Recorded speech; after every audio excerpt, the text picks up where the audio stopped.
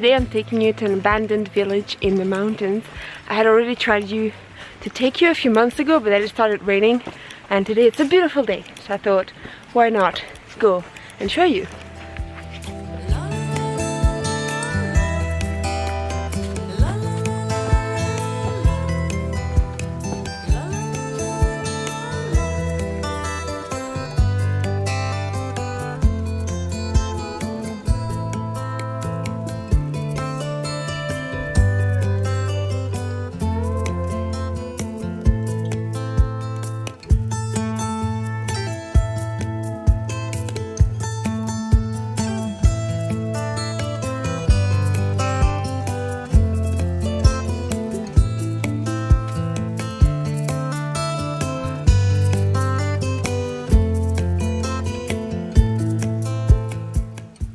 There's about 6 houses in this village, and apparently this village was super poor.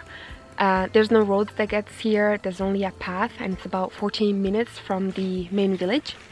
And since the 20s, 30s, people started to leave until there was nobody left.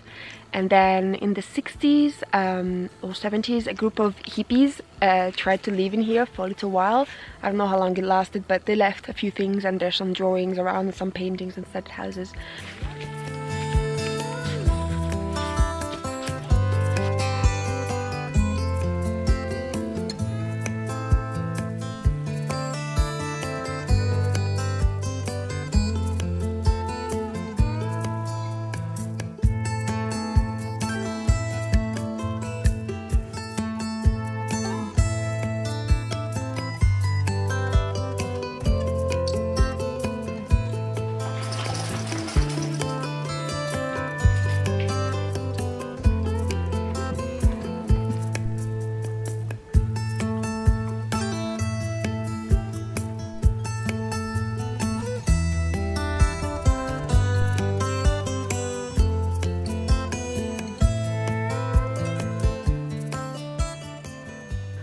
This is one of the most well-kept houses, and I think somebody lived here for a little while and renovated it.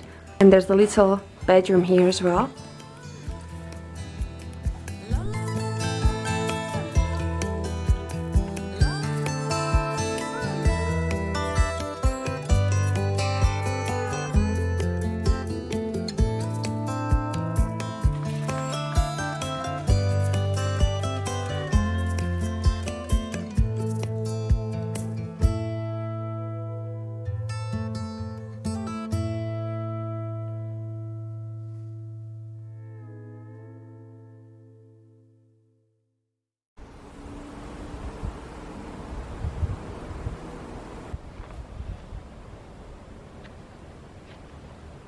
So this is what I'm currently working with. It's pretty much done really. I just need to add a little bit of length. But as you can see, it's not very appropriate for winter. But that's okay. I hope to be using it next year, or I can always be, use it as a layer for winter. But anyway, let's finish this up.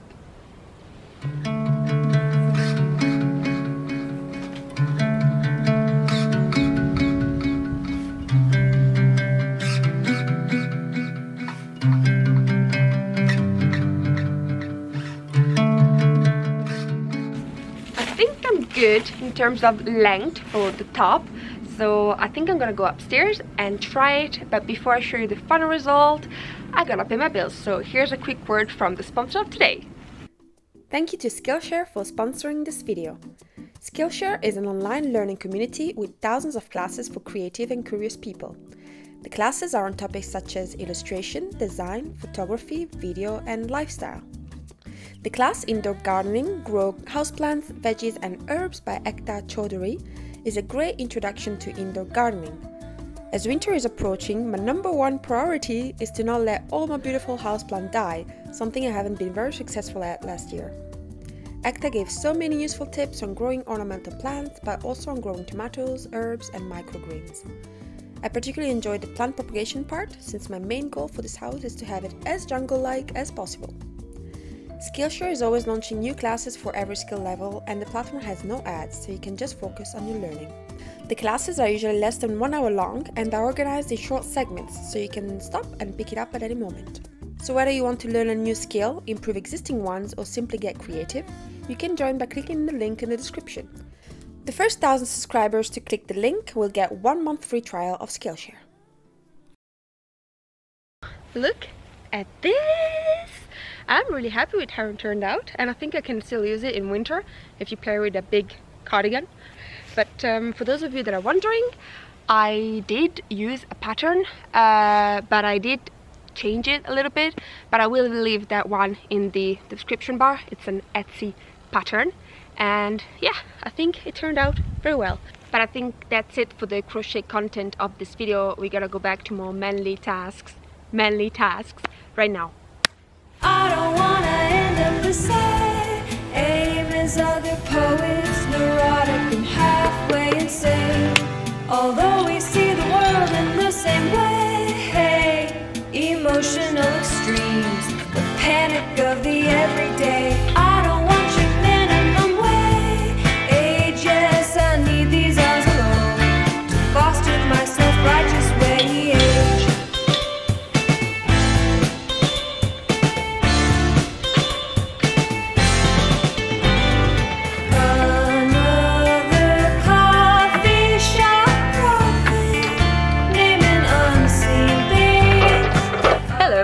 Today I'm really high up in the house and it's super windy. I hope that you can hear me, but today's job is to fill in this big gap over here that goes all the way down there, and I need to remove any crumbly material, and then I need to fill it in with some malta. I can't remember the English name right now. It's, you know, this thing over here that you put on bricks and stuff to make houses.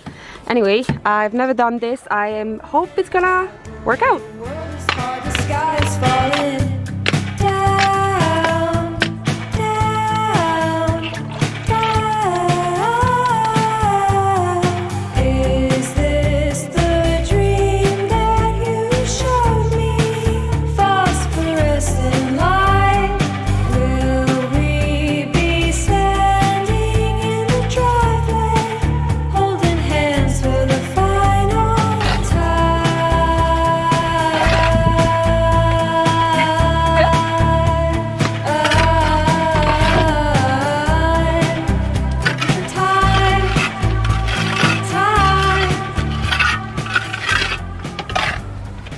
I think I'm done. It goes all the way up there, and I mean, not the neatest job you've ever seen, but I think it will do. I hope it's gonna hold and dry well, and then it's not gonna rain tonight. But yeah, let's pack it up. Every hour it's a little bit harder to see the change in me. I'm gonna start painting the house from this side. This is why this structure is here. So I need to remove this thing today.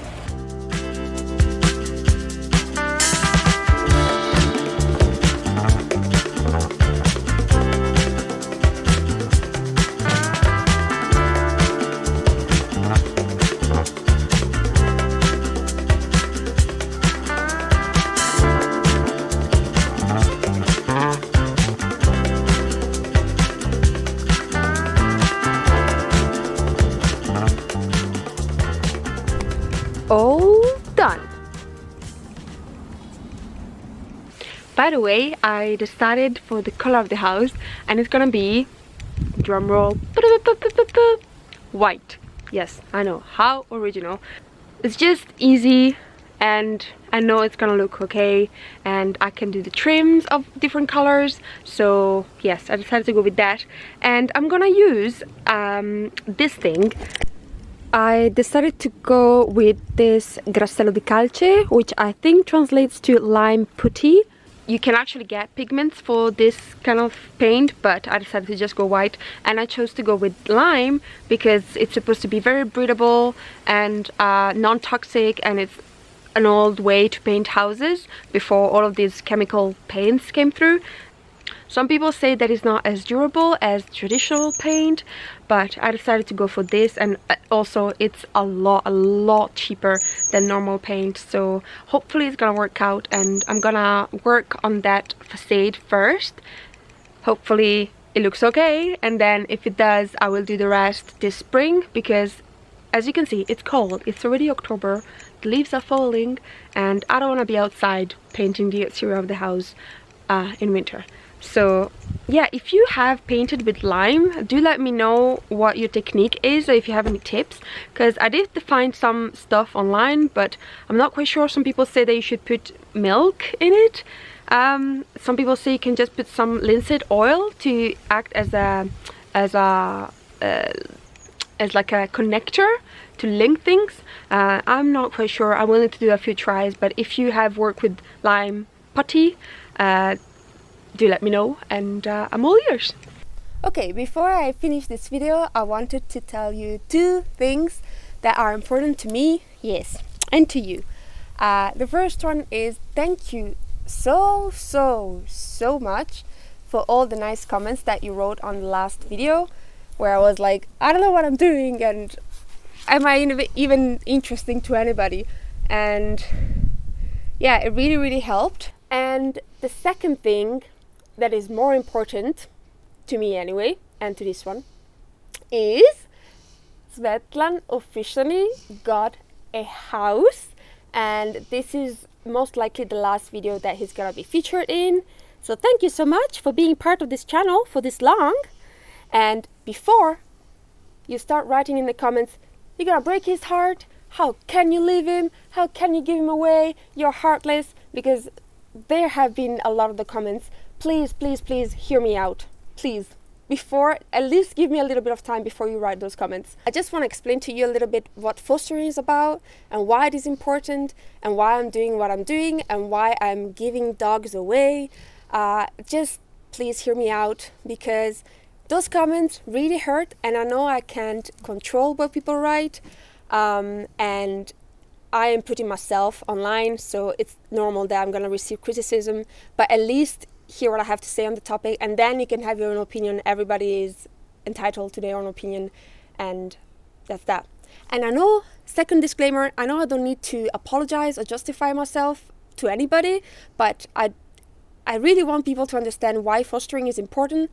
My intention with fostering dogs is always to give them away, meaning to find a new home for them. I've done this with 2 other dogs before Svetlan, and Svetlan has been the one that stayed with me for longer because he's a big dog.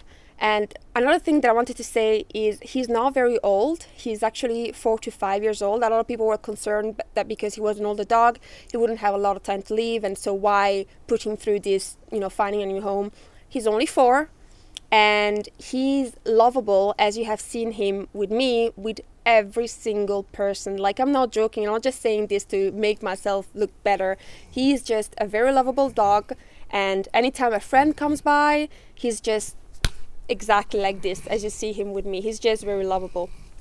But anyway, to go back to the fostering, why fostering is important, why can just dogs go from kennel to adoption? Well, there's a few reasons. First of all, kennels are full, like full. There are kennels in Italy that have more than 5,000 dogs, and a lot of those kennels are not kept nicely, meaning they receive subsidies from the state to give, to keep the dogs properly. But actually what they do, they just fill those cages with dogs. They don't treat them well, maybe they don't give them to eat, they don't clean the cages, they just pocket the money and then run with it, basically. So there's a lot of kennels that are full of dogs that are not in very good condition, and they're eventually gonna die. And there's a lot of volunteers that try to take those dogs out and need temporary accommodation for them until they can find another, well, a home or maybe a better kennel to keep them in.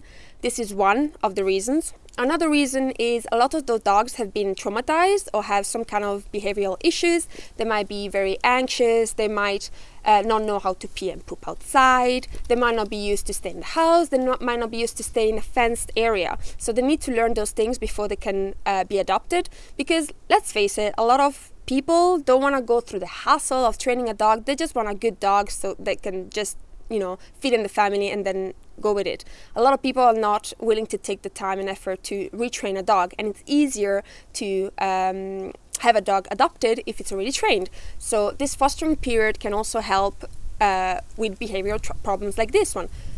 Svetlan didn't have any issues really. I only taught him how to sit and to a few commands to give the paw and things like that. But there are other dogs that really benefit from fostering, so that they can be reintroduced to, or introduced for the first time to, live in a house, live with people, maybe live with kids or live with cats, whatever it is. So fostering is important for that as well. And lastly, the other point that I think it's important is that fostering makes the dog more likely to find adoption, even if it doesn't have any behavioral problems. Many of those dogs, at least in Italy, are in the south of Italy, where adoption rates might not be as high, and there are just a lot of dogs that are stray dogs. Wait, still recording. So this association in particular tries to bring the dogs up north, where it's more likely that they're gonna be adopted. So for example, Svetlan came from Puglia, which is a southern region, so now he found an adoption in Veneto, because it's more likely that they're gonna find an adoption up here. So bringing them in a foster home in a more adoptable area, it's also enhancing the chances of them getting adopted, because people wouldn't travel to Puglia or Calabria to see him. They're just looking for a dog around here. When they are in the more adoptable areas, then people can come and visit them more easily, and you know, the foster people can take really good pictures of them instead of having pictures of them in a cage, like scratching the fence, and you know, when they're not very well. I could stay here and talk about a lot of other factors of why fostering is important, but I think I already bored you out. Most people already logged out of this video. But I just wanted to explain why fostering is important and why you shouldn't judge people that foster and then decide to give the dog away. Keeping the dog was never the goal. The goal was always to find a new home. And you can't judge people for not wanting to keep a dog or not being in the position to keep a dog, because a person that fosters loves dogs. Like, it's not somebody that just does it for the fun. A person that fosters fosters because they love dogs. There's nothing to gain from it other than knowing that a dog is going to go to a good house and that you probably saved their life or found a better living solution for them. And it's always heartbreaking when they leave. And I know I'm going to be heartbroken with Svetlan leaves, but I know that he's going to such a great home. The person he's going to is just such a big dog lover. I know it. We already met him several times, and he's going through hoop holes to be able to adopt him. So I know he's gonna go to a great family and he's gonna be happy. And of course it's gonna take a few days of adjusting, but he'll be fine. I'll be the one missing him, like the other dogs that have been adopted. This is just to say, never pressure anybody to keep a dog, especially if they're fostering, because believe me, they've probably already thought about a million times whether they can keep this dog or like whether they can make it work. Like they already went through all of this, so you putting the knife on the wound doesn't help anybody. And in general, just pressuring people to keep dogs is never a good idea. And there was one comment of a lady, and I know she meant well, and I hope you don't take this personally, but she said, me in this position, I kept my dog and now she's with me. She's been with me 12 years. And I mean, this is great. If you're in the position to do it, that's fantastic. But you don't know the position of people you're talking to. You don't know the behind the scenes. You don't know what's going on. So you should never assume that people can act the same way that you have acted in that specific situation. And I wouldn't want you to have anybody telling you what you should do because they have done it.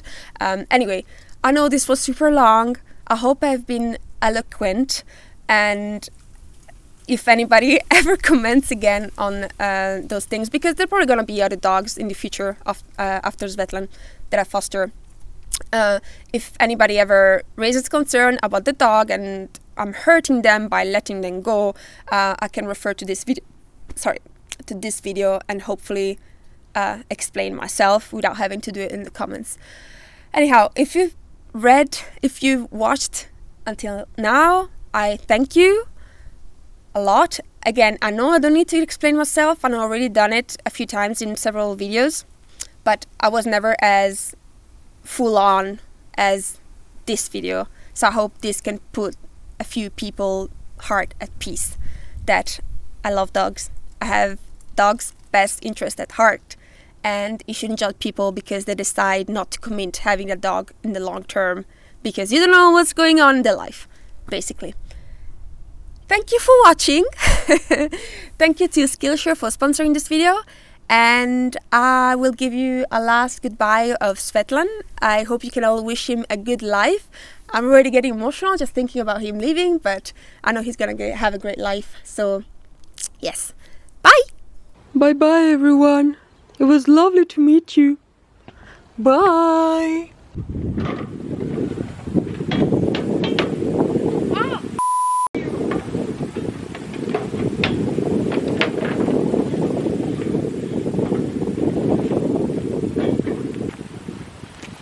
We're supposed to take a picture, not a video.